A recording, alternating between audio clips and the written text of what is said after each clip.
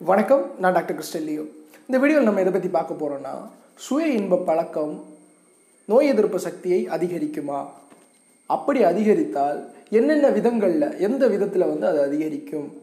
அதோட சுய இன்ப பழக்கத்தினால கொரோனா வைரஸுக்கு எதிராக உடலில் இருக்கிற வெள்ளை அணுக்கள் போராடுமா? நம்முடைய நோய் எதிர்ப்பு சக்தி கொரோனா வைரஸுக்கு எதிராக போராடுமா சுய இன்ப பழக்கத்தினால அப்படின்றது இந்த வீடியோவில் நம்ம சுருக்கமாக தெளிவாக தெரிஞ்சுக்க போகிறோம். வீடியோ மூலமாக பாருங்கள்.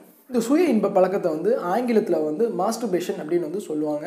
இந்த மாஸ்டர்பேஷனால், இந்த சுய இன்ப பழக்கத்தினால நோய் எதிர்ப்பு சக்தி அதிகரிக்குமா அப்படின்னு கேட்கும்போது ஆமாம். எப்படி அதிகரிக்கும் அப்படின்னு பார்த்தீங்கன்னா, 3 முக்கியமான வழிமுறைகள் மூலம் இது அதிகரிக்கிறது. சரி, என்னென்ன 3 முக்கியமான வழிகள்ன்றதை ஒன்றா சொல்கிறேன். ஃபஸ்ட்டு இது ஸ்ட்ரெஸ்ஸை ரிலீவ் பண்ணும். ஸ்ட்ரெஸ்ஸை ரிலீவ் பண்ணுறதுக்கு முக்கிய காரணம் அப்படின்னு பார்த்தீங்கன்னா, ஆக்சிடோசின், டோப்பமைன் போன்ற எண்டோஃபின் போன்ற நியூரோ டிரான்ஸ்மிட்டர்ஸ் செக்ரீட் ஆகுறதுனால கோர்டிசோல்ன்ற அந்த ஸ்ட்ரெஸ், நம்முடைய இம்யூன் சக்தியை பாதிக்கக்கூடிய ஸ்ட்ரெஸ் ஹார்மோன், நம்ம ஸ்ட்ரெஸ்ஸாக இருக்கும்போது அந்த கோர்டிசோல் அதிக அளவில் இருக்கும். அது இம்யூன் சிஸ்டத்தை டிஸ்ட்ராய் பண்ணுற அளவுக்கு சக்தி வாய்ந்தது. அது ரெடியூஸ் ஆகி இந்த ஹாப்பி ஹார்மோன்ஸ் இன்க்ரீஸ் ஆகிற காரணத்தினால, இதெல்லாம் சயின்டிஃபிக் பேஸ்டானது. இது ஒரு கற்பனையான கதைகள் எதுவும் கிடையாது. ஸோ இந்த ஹார்மோன்ஸ் பீக் உயர்ந்து வர்றதுனால, அதிக அளவில் உடம்புல இருக்கிற காரணத்தினால ஸ்ட்ரெஸ் நல்லா ரிலீவ் ஆகும், மசில்ஸ் எல்லாம் நல்லா ரிலாக்ஸ் ஆகும், பாடி ஆன்சைட்டி இல்லாமல், டிப்ரெஷன் இல்லாமல் பாடி காணப்படுறதுனால இதன் மூலம் இம்யூன் சிஸ்டம் அதிகரிக்கும். சரி, ஒரு ரீசன். ஓகே.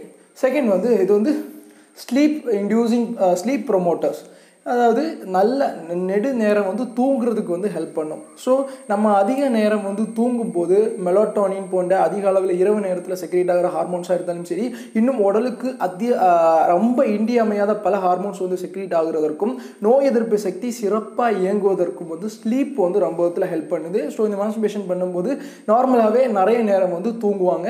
ஸோ இந்த 2 விதங்களில் இந்த நோய் எதிர்ப்பு சக்தி அதிகரிக்குது. சரி, மூணாவது ரொம்பவே இப்போ ரீசெண்டாக ரிசர்ச் பண்ணது, ரொம்பவே ஒரு முக்கியமானது கூட. ஜெர்மனியில் இருக்கிற எஸ்என் யூனிவர்சிட்டியில் இருக்கிற டிபார்ட்மெண்ட் ஆஃப் சைக்காலஜியில் இந்த ரிசர்ச் பண்ணாங்க. ஒரு 11 ஆண்களை எடுத்து அந்த ஆண்கள் சுய இன்பம் பண்ணுறதுக்கு ஒரு 5 நிமிடத்திற்கு முன்னாடி அவங்களோட வெள்ளை அணுக்களை அளவை அளவிட்டு பார்த்தாங்க. அதுக்கப்புறமா அவங்க சுய இன்ப பழக்கம் செஞ்சதுக்கு அப்புறம் ஒரு 45 நிமிடத்திற்கு அப்புறம் அவங்களோட வெள்ளை அணுக்கள் அளவு பார்க்கும்போது நார்மலாக பண்ணுறதுக்கு முன்னாடி 5 நிமிடத்திற்கு முன்னாடி இருந்ததுக்கும் இதுக்கும் ரொம்பவே வித்தியாசம் தெரிஞ்சது. அதிகரித்து காணப்பட்டது வெள்ளை அணுக்கள்.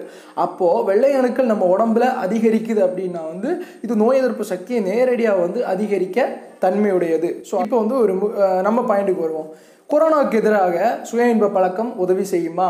ஸோ இந்த சுய இன்ப பழக்கம் பண்ணுறவங்களுக்கு கொரோனாவிலிருந்து தப்பிக்க முடியுமா அப்படின்னு கேட்டால் ஒரு ஷார்ட்டான ஒரு எடுத்துக்காட்ட சொன்னால் நல்லா புரியும்னு நினைக்கிறேன். இப்போ ஒரு அரசாங்கத்துக்கிட்ட நிறைய நிதி இருக்குது. அப்படி நிதி இருந்தால் அது பல மக்களுக்கு அந்த நிதியை அரசாங்கம் பகிர்ந்து கொடுக்கும். இப்போ அரசாங்கத்துக்கிட்ட நிதியே இல்லை. ஒரு நைஜீரியான்னு வச்சுக்கோங்களேன். அந்த நாடு அறுத்தி பொருத்தி மக்கள்கிட்ட இன்னும் உறிஞ்சி எப்படியெல்லாம் நாளை தள்ள முடியுமோ அந்த அளவுக்கு பண்ணும். ஸோ அதை மாதிரி தான் நம்ம உடம்புல நோய் எதிர்ப்பு சக்தி பலமாக இருந்தால் அது எந்த விதமான மைக்ரோ ஆர்கானிசம் இருந்தாலும் அதற்கு எதிராக நல்ல விதத்தில் சக்தியாக போராடும்.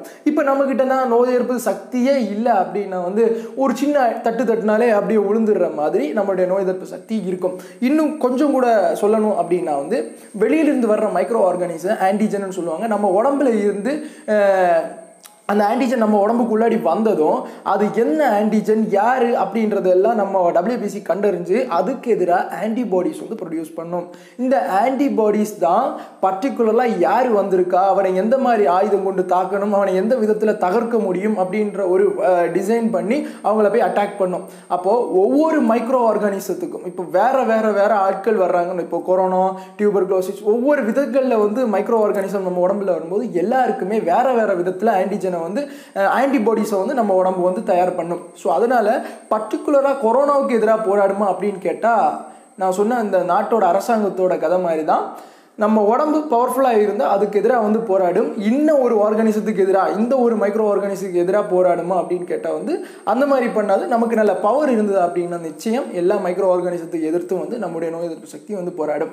இந்த தகவல் நிச்சயம் உங்களுக்கு மேலதாக இருந்திருக்கும் நம்புகிறேன். மேலதாக இருந்தால் உங்கள் நண்பர்கள் மற்றும் உங்களோட பயந்து கொள்ளுங்கள். மற்றும் மேலதாக உங்களை சந்திக்கிறேன். By from